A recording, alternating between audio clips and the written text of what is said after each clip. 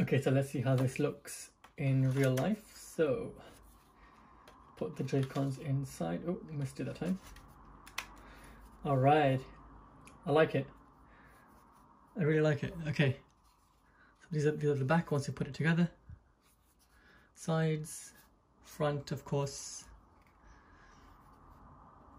What do you think? Would you pick up one of these switches, or would you wait for the next Switch Pro that's being rumored right now? Let's show you one more time. And of course, let's bring the really cool dock back out and put it in.